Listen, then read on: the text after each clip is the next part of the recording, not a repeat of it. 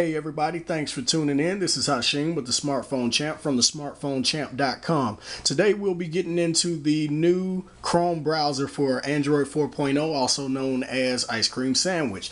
So without further ado, we'll jump right in, get it opened up. Now, as you can see, when it first opens up, by default, it looks a little bit like the Chrome browser that you have on your computer. You'll notice here you have your most visited websites there. Had we closed any tabs, you'd see recently closed tabs there. So right off the bat, you see some similarities between the mobile version of Chrome and the desktop version of Chrome. Now, there are some changes between Chrome and the Ice Cream Sandwich browser, such as the layout obviously is different than what you would see in the Ice Cream Sandwich browser. I've noticed that the Chrome browser seems to have a more seamless feel to it. Everything's pretty much buttery smooth inside the Chrome browser. It seems to be a hair smoother than the Ice Cream Sandwich browser, which actually I felt was pretty smooth in itself. Unfortunately, there is no Flash in the Chrome browser for Android. Adobe's already stated they have no intention on developing Flash. So I guess, you know, it's over and done with there. Flash is in its grave. And also open tab syncing, which we'll get into a little bit later, where you can sync tabs between your computer and your phone. So without further ado, let's jump even further in. So like I said, when you first open Chrome, you'll notice you're on the most recently, the most visited websites here. So, you know, it's just like Chrome. You can just tap one of them and they'll open. So of course that was Engadget there. Now I'll take this opportunity to show the smoothness of the browsing there. I've got no problems with the fluidity of the browser. Of course, this is just one site, but you know, overall I've had no problems with the smoothness of it. I'm actually rather impressed with it. So now going back to the home screen, I'll kind of give you an overview of what that looks like. You have the first button here, which is the screen that we're on now. Most visited websites. It has your recently closed tabs, had we closed anything. Then the next one, where you see the star, is your list of bookmarks. It'll show your desktop bookmarks, other bookmarks, mobile bookmarks, so you can just tap one of them and it'll bring up the desktop bookmarks that you have on your computer. You can hit bookmarks and go back and show the other list. And this last one is very interesting to me. That's tab syncing. If you hit that, it'll show a list of tabs that you have open on your computer. As of right now, I don't have any tabs open, so there's nothing to show. But when we get back to that, we'll demonstrate that. So speaking of tabs, let's go ahead and show one of the big changes that I really like in this Chrome browser is the tab browsing. So let's just go ahead and open up Madden Blacklist. Let's open another new tab and let's try Engadget. We'll open another new tab and let's do Facebook. Okay, so now we have 4 tabs open. Now there's a couple of ways that you can navigate through the tabs in the Chrome browser for Android. You can hit the tabs button there, and you can scroll through them. They show like little mini pages there. You can stack them all up into one. You can drag it down a little bit. You can drag it down a lot. Kind of has that little 3D effect there. And you can switch between them. So let's go to Engadget there, and there you see, you know, Engadget. If you want to switch to the Madden Blacklist, there you are at Madden Blacklist. So the tab switching is beautiful, it's gorgeous. I definitely like it a lot. It's pretty sleek there. But now let's change this tab to NFL.com because we've got 2 Engadget tabs open. Okay, now there's also another way that you can change between tabs, and that's to swipe from the edge of the screen onto the screen. So to demonstrate that, okay, we're on NFL.com, correct? Now, voila, we're on Madden Blacklist, Now we're on Engadget.com, and that's the first tab. So let's go back over Madden Blacklist, NFL.com, and Facebook. Not bad. I like that. That's very seamless. It's very intuitive. It's very quick. It's very convenient, etc., etc. It's nice. No other way to put it. I mean, I just really like what they did there with that. That's impressive. Now, the throwaway tabs, you can hit the X button like so, or you can just swipe it off of your screen like so. They also have an option there to close all tabs, and you can always do it that way. So that's your tab browsing in short. Now, one of the things that I like about this browser also is there is a constant address bar at the top. Now, by the same token, I also don't like that. As crazy as that sounds, I like it because no matter how far I scroll, I still have my address bar there, and I can go straight to it, whether I'm in the middle of the page or at the top of the page. It doesn't matter. I can tap on it and, you know, type whatever I want to type. Of course, you can search straight from it. So if I wanted to search NBA, just hit go, and it'll automatically run a Google search for NBA. And of course, obviously, I can type websites from there. But it's nice to be able to scroll and still be able to go straight to the address bar. That's always nice. But my gripe with it is that there is no full screen. Whereas in the ice cream sandwich browser, you can make that go away and have the quick controls and bring it up that way. That is not present in the Chrome browser. So it's a little bit of an adjustment for me personally, because I was a heavy quick controls user, but this is just as fast as the quick controls since it's already there on the screen. Now, one of the things that I did notice is absent in this Chrome browser is there is no full screen mode. So the address bar is always going to be there, the notification panel is always going to be there, and the buttons at the bottom are always going to be there. Now, of course, in the ice cream sandwich browser, the buttons were always there anyway, but you could at least get rid of the address bar, and you could get rid of the notification panel if you wanted to. At least as of right now, that option is not available in Chrome. However, I know Chrome is a beta, so, you know, perhaps Google will institute that in a later iteration, perhaps. So I guess we're in wait and see mode on that. Now, one of the other features that I really like about this this Chrome browser is tab syncing. And let's go ahead and bring over the computer, and we'll demonstrate that. And we'll just open up a couple of sites here. Let's use the Madden Blacklist. We'll open the smartphonechamp.com. And let's do one more for good measure. We'll just do NFL.com. Okay, so we have 3 tabs open. We've got Madden Blacklist open, the smartphonechamp.com, and we've got NFL.com open. Now, when we go to our Chrome browser, we can just hit new tab. Remember our button down here that I was showing earlier. You tap that and voila. You've got Madden Blacklist there. And you have the other 2. And we can go ahead and open those also. Smartphonechamp.com is there.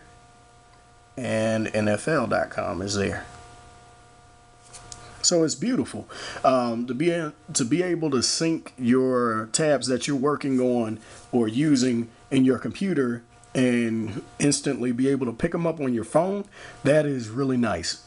That is really convenient, and it almost excuse me, it almost makes it so that you no longer need Chrome to phone, which I was a pretty avid user, avid supporter of Chrome to phone, and now I pretty much don't have to use Chrome to phone if I really don't want to. So to demonstrate that again, let's go ahead and just close out these tabs, and I'll open some new tabs here on the computer.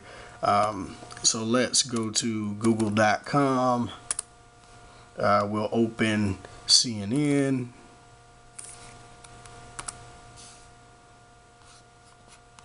And let's do Atlanta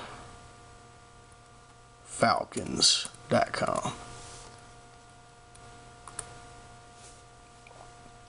Okay, so we've got the Google tab open, CNN, and Atlanta Falcons. So again, we go to our phone, and it doesn't matter, you know, where we are. We can just open a new tab if we want, push our button, and we're on that screen. And as you can see, Google, CNN, AtlantaFalcons.com. So let's just go ahead and pick one of them. We'll do Atlanta Falcons. Hey, got to support the home team. And voila, all right there. So I've got no issues, no major issues with the Chrome browser for Android. I really like the tab syncing feature, and the new way that they're handling tabs is just gorgeous. It really is. It is fantastic. It is unrivaled. It's just beautiful. It's a beautiful thing, and it's definitely going to give something for the competition to think about when they're using it. I mean, look, here we are on Google, and I can just swipe over and change tabs. That is just fantastic. That is so convenient. I mean, it's so quick to just change what you're doing. I mean, in the scrolling, I mean, it's very smooth there, as you can see. So now, of course, with this being a beta, there's always going to be some room for improvement, obviously. So, you know, this definitely is by no means a perfect browser. I definitely have seen some things that I feel like they could improve on. Like, for example, the absence of a full screen mode. That kind of it's not that big of a deal for the Galaxy Nexus, with it having a 4.65 inch screen. But for a phone like, say, the Nexus S, for example, that only has a 4-inch screen, I don't think I would really like the idea of having the address bar static there. I mean, for some it won't be a big deal, but for me, I don't really care for that. I don't like the fact that Flash is unavailable, because there are sites that I go to that still do display flash videos. For example, CNN.com, when they have videos on their site, they're in Flash. So in the ICS browser, I can watch them. However, in the Chrome browser for Android, I cannot. So yeah, that's a little bit of a gripe there. Now, one of the other gripes that I do have with the Android, with the Chrome browser for Android, is they changed the scrolling mechanics. Whereas in ICS, you could scroll as far as you want it in one swipe. In the Chrome browser, you cannot. So just to kind of demonstrate that, in the ICS browser, I would be able to flick all the way to the bottom of Engadget if I wanted to. In Chrome, I cannot. Now, it's a lot more, well, I won't say a lot more, but it's more limited in the distance that I can scroll. Whereas, let me see if I can show you here in the ICS browser, just as an example.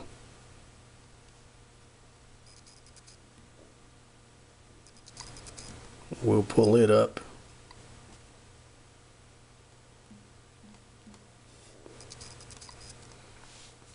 Okay, so here's the same page in Engadget, and I can just flick all the way to the bottom in one swipe. Whereas in the Chrome browser, just to demonstrate it again, I cannot.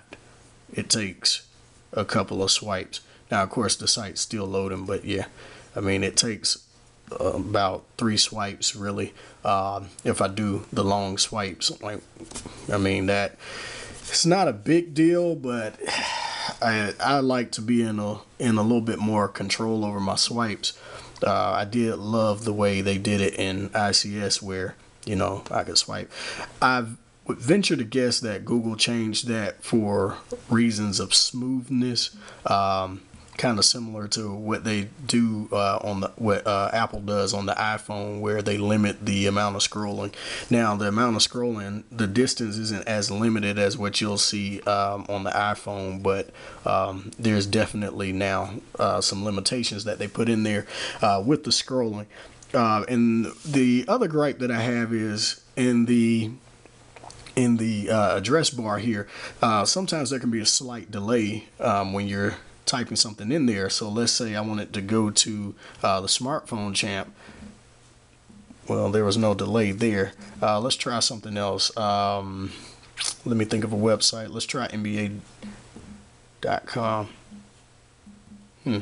Well, it didn't do a delay there either. But there have been times where I've used it, and when I started typing in, it would hesitate a little bit, but it doesn't seem to be doing that now, which is a good thing. You know, again, it's a beta, so I wouldn't take too much from that. But hey, the fact that it's absent right now in this demonstration is definitely a good thing. So, you know, I like the smoothness of it. The tab browsing is unrivaled. It is gorgeous. It is fantastic. Google hit a home run there. Changing tabs on the screen, I mean, the whole 9 yards. It's just great. I can't speak enough about it. The tab syncing, again, they hit a home run with that. It's easy. There's nothing for you to do. All you have to do is just open up a tab like you normally would on your computer, and then when you get on your phone, when you open your new tab, instead you just hit the button there and pull up whichever tab it is that you want to pull up. I mean, it doesn't get any easier than that. So overall, I feel like it's a very nice browser. I miss Flash. I wish it was there, but hey, we'll move on. HTML5 will definitely be catching on soon. Hopefully sooner than later, because, you know, right now there are a lot of sites that are still using Flash. So hopefully they go ahead and migrate on over to HTML5 pretty quickly. Of course, with this being a beta version, it really has me optimistic for future versions of Chrome. I really feel like the future versions are going to be pretty awesome when they add more features in, like, say, full screen. I'm hoping that they put in an option that lets you have the buttons there. I would love that, because, I mean, to be able to surf the web using the full screen real estate, I mean, that would really be nice. I mean, the tab syncing eliminates the need for Chrome to phone. I love that. So overall, I'm pretty impressed with the browser. It's very fast. It's very snappy. It's just as fast as ICS. In some aspects, it might even be a little bit faster. I won't go as far as to say it's faster, but there have been times I noticed it seems to load some things slightly faster. But I mean, we're talking about what, milliseconds here, so I guess that really doesn't matter. But overall, I really feel like they hit a home run with this browser. They did a hell of a job.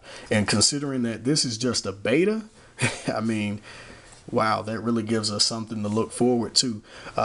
So again, thanks for watching, guys, and catch you next time. Take care.